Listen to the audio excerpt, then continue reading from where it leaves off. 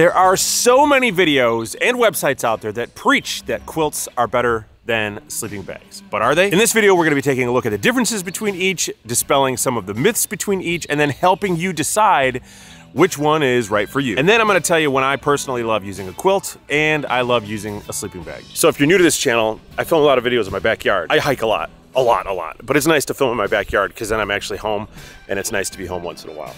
But check out this tent. Tell me if you want me to do a full review on this, or not really a review, more of a first impressions, because I just picked this up. This is the Mountain Hardwear Strato 2-person tent. It's an ultralight tent, and it's been sitting in my backyard for 2 days in pouring rain, and so just kind of testing it out. And I'm gonna take it to South Dakota this upcoming week for a backpacking trip, and I'm gonna try it out. So let me know in the comments below if you want me to do a video on this tent.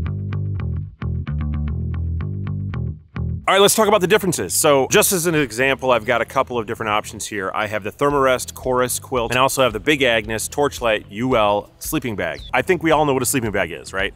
Unless you're like super new to backpacking and you're used to like the rectangled sleeping bag that your mom bought you, like to sleep in the living room when you were a kid. Backpacking sleeping bags are a little bit different. They are more of a mummy shape in most situations, and most of them have a hood.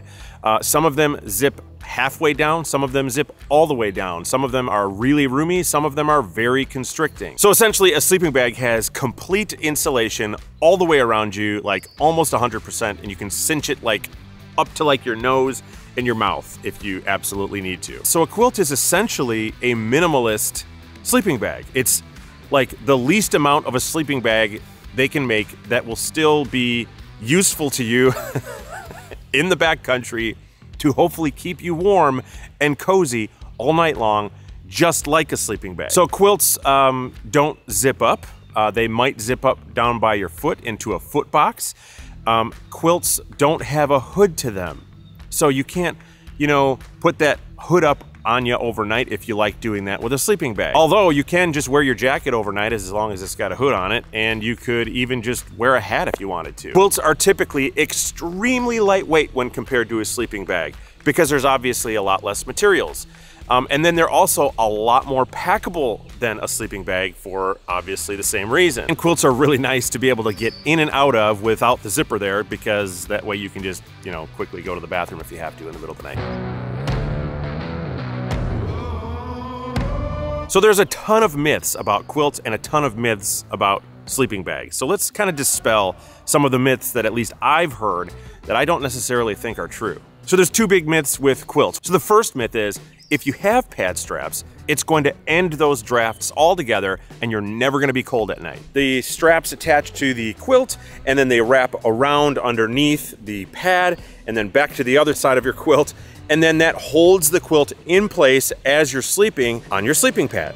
Now a pad strap absolutely does help, and it can eliminate it if you're not the type of person that rolls around all night. But I roll around all night, so I'm almost always, at least once or twice a night, finding that I get cold drafts even with pad straps on my quilts. So the second myth is that quilts can't keep you as warm as a sleeping bag. I find this to be completely not true. As a matter of fact, if used properly, quilts are extremely warm. All right, what about sleeping bag myths? I think there's really two that come up the most. One is that sleeping bags are gonna be very claustrophobic. If you do your homework when you're researching sleeping bags, you can find sleeping bags that have a lot of wiggle room in them and don't have a ton of dead air in them to keep you cold all night long, and you can still roll around with them. And also some sleeping bags actually have pad straps as well to help hold them in place. Another myth that people say about sleeping bags all the time, and I hear it all the time, is that when you're laying in your sleeping bag and you're laying on the insulation underneath you, that it's not gonna help provide any warmth. Now, that's not true at all, because there is still material underneath you. Now, it may be a very small amount of material, but it is some material, and therefore it is actually going to be providing some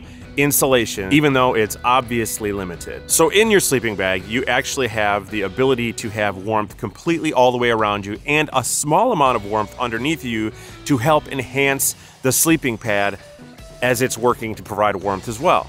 Now, unlike a quilt, where that quilt is just laying on top of you, and underneath you, you are literally relying on just the sleeping pad to provide its warmth for you. And by the way, if you've got the wrong sleeping pad, it's gonna ruin either one of these, the sleeping bag or the quilt. It's gotta be a properly rated sleeping pad for the sleeping quilt or sleeping bag as a system to provide warmth effectively all night long for whatever condition you're planning on being in. Both the Big Agnes Torchlight sleeping bag and the Thermarest Chorus quilt can be found at backcountry.com, and the Chorus is very cool because it has the ability to wrap around your feet, just your feet, or you can actually wrap it around the sleeping pad and your feet, and that helps hold it in place. And it also has pad straps around the back as well. Just a really nice quilt overall. The Big Agnes Torchlight is a really great sleeping bag because it has the ability to literally expand any area you like without losing any insulation. So if you want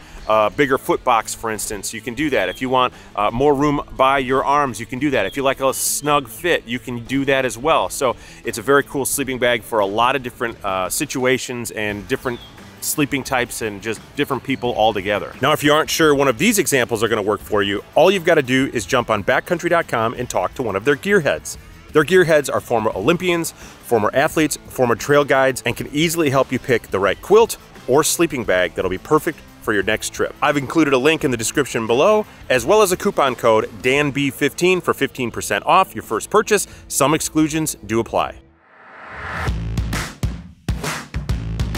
I'm just gonna tell you that I love both 100% equally in different situations. The reason I like to use a quilt is when it's warm outside. So summertime, you know, late spring, early fall, maybe even to some of the fringe temperatures, you're definitely gonna see me using a quilt. Now, when I love to use a sleeping bag is obviously in colder temperatures, or when I'm going to hike, let's say in the mountains, and I'm gonna be at different elevation points, and maybe I'm gonna be at a warmer elevation point because I'm only at maybe 2,000 feet, or I'm gonna hike up to like 8,000 feet and it's gonna get much colder. And then I want that versatility. I want to have that ability to be completely cocooned because I don't wanna have to think about, I don't even wanna have to even consider the fact that a draft is going to come in.